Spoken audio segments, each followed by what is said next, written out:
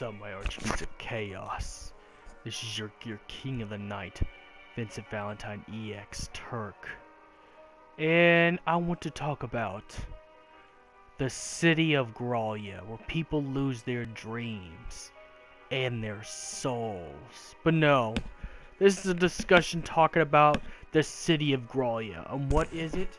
It's the Niflheim Empire's base of operations, where they use demons and kidnap civilians to make magitech, and pretty much accelerate the disease to make these soldiers that you see on the ground right here, using unlawful experiments with Chief Scientist Bethsicia Verstale.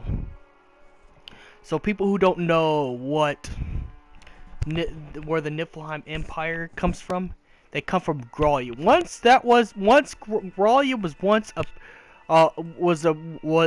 Gralea was once a prominent city. You know, one of the biggest cities back in the day, until the Scourge happened and changed everything. After Arden killed Shiva and froze most of Niflheim territory, you know, and then Ifrit was slain by Bahamut, and then what was left of Bahamut, you know, before chapter 14, where he got resurrected by Arden using the trident, Ifrit has cursed the volcano with the Scourge, and each time the smoke goes into the sun, it amplifies the curse of the Star Scourge. But there's one city that is right next to Pitoss, or should I say, Niflheim territory is close to Mount Pitoss than any other part of Lucis. So pretty much the curse of the Niflheim curse began in Niflheim, because the volcano's smoke is closer to Gralea. And then on top of that, Shiva's body has been slain, causing the snowstorm at Gralea, and that's why it's called Gralea, which caused Niflheim Empire civilians to starve, to die off slowly, or turn into demons. Those were the only three things. You know, the city was in a lot of debt because how poor it is. Because of Niflheim's, because of what Arden did to Gralea to push Idolus to agree with Arden's ideals. You know, to get Arden to agree with his ideals, using demons for their military. Arden needed to make a push, and that's why he killed Shiva and caused a frozen wasteland that caused a lot of people poverty and everything.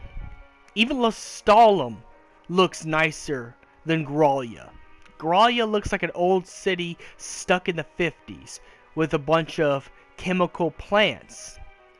Now, when Idolus agreed with this, he put some of the Scourge inside the plants, thinking that if they make the military to do all this, that one day Idolus will achieve the crystal and save his people. At least that's what Arden at least made him believe. So, you know, the once beloved emperor of Niflheim, Idolus Outercraft, has become a hated pariah because he's the one implying the Scourge. Because Arden has spoon-fed Idolus all his ideals. And Idolus really just wants to save his own people, because they're on the brink of starvation, death, or turning into demons thanks to the Star Scourge. And thanks to Shiva's corpse, there's no way out of Gralea, except if you're part of the Niflheim military. But civilians, they'd die in the cold lands. They would die instantly in the cold lands because how cold it was. The only reason why Prompto has not died from that cold, because Prompto's part MT and a clone of Verstale Bethsicia. You know, so it makes sense that Prompto was still alive, but any ordinary civilian trying to get out of Gralea, anyone who tried to get out of Gralea to get out of the disease or anything, were always unlucky. And the train doesn't always go up there. The fact that, because the only time the train has gone up to Gralea is because of Biggs and Wedge taking over the train, while RNA evacuated every civilian ever from Tenebrae, all that stuff. But nonetheless, from Tenebrae, Alticia, etc. But Gralea, yeah. So there's, I mean, if there were civilians, it'd be a rare case. It'd be a rare case if there's a regular civilian who's not an MTRA to survive out in the cold. So there's no way for anyone in Niflheim to get out of there. So they either had to be infected or die from starvation because of how poor this country is. Even Idolus said it himself to Regis. His cities his cities are, I forgot what it was, are, you know, lesser in comparison to his cities. Because at this point, Insomnia is the richest country. At this point. But thanks to Idolus feeding into Arden's mess, this amplified the Star Scourge to new levels and turned everything vacant. The vacancy of Gralea is so high, the only people that exist in Gralea at this point now are the Emperor himself and the Niflheim military. You know, are the only, at this point, the only people that exist and live now is Idolus in the form of Feralis, because the Scourge has gotten to him so badly and he's unable to control it no more. Idolus actually loses his clothing. Idolus loses his clothing and turns into Feralis, or whatever you want to call that thing that comes at you in the dark when you're least expected. And each time it's darker, that he can come through the walls of his own once kingdom when he was a human being. That's how messed up the Niflheim Empire is, and that's how it is. That's how messed up Arden is and the Niflheim Empire. That only thing exists are broken Magitechs. They're like, are zombie-like now because they're broken. And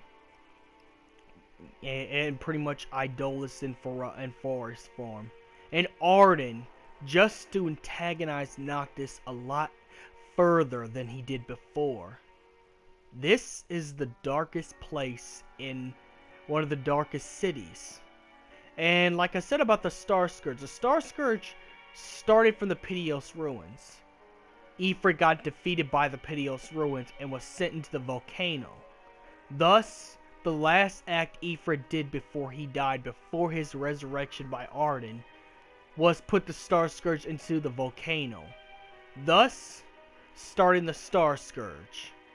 And because Gralea is closer to that area than any other places of Lucis, Gralea has got the Scourge, and alongside that, a frozen wasteland over it. So now it's just a haunted factory. The Magitech factory of Niflheim and Gralea is nothing more than a haunted ghost town filled with nothing but demons of all classes. And because Arden controls the Star Scourge, Iron Giants ravage the city. You know, those one demons that Idolus used against Ravis, they roam the city outside the Magitech factory. Outside the Magitech factory.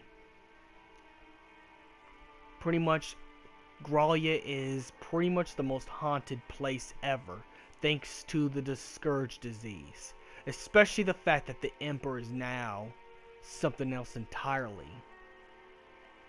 The red demon that follows you through the elevators.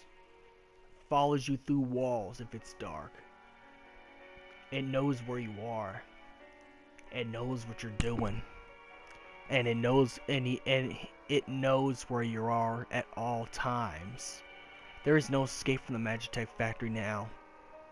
You either get strong enough to face this dark demon of disaster that was once the emperor of this place, or perish by his hands, or perish by the Star Scourge disease. Either way, this place is filled with intense darkness.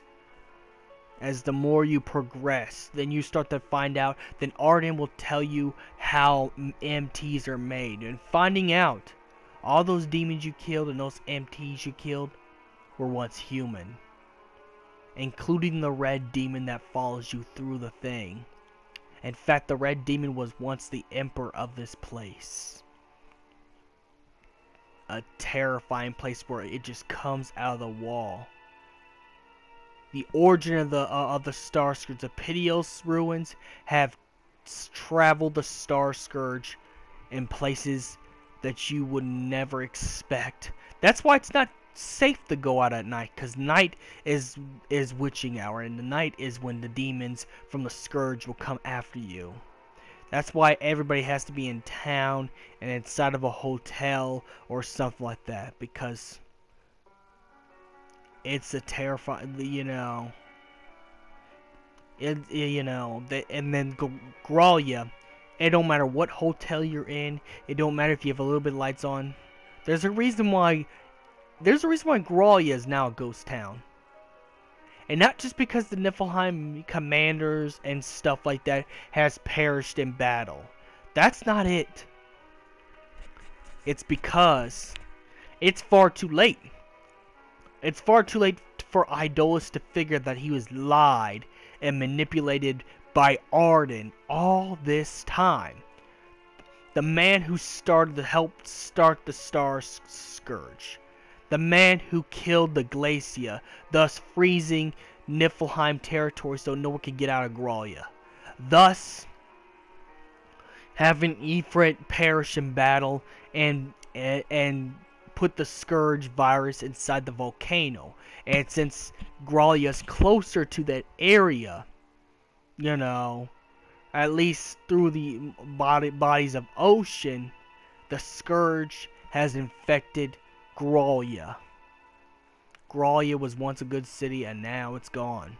And there's nothing anyone can do now except stop the Star Scourge once and for all. By the king's hand, Noctis Lucius Caelium must defeat not only the Red Demon, but also the King of Darkness, Arden Lucius Caelium, the man responsible to settle all of this, to end the Scourge once and for all, but at one cost. The cost of his life. The cost of his life is what price Noctis, the King of Light, has to pay in order to stop the Star Scourge that was started by the King of Darkness, Arden Lucius Caelium. Many fallen soldiers walk your way. Many tears. Gralea is where everybody loses everything and become monsters, just like the King of Darkness himself. Arden Lucius Caelium.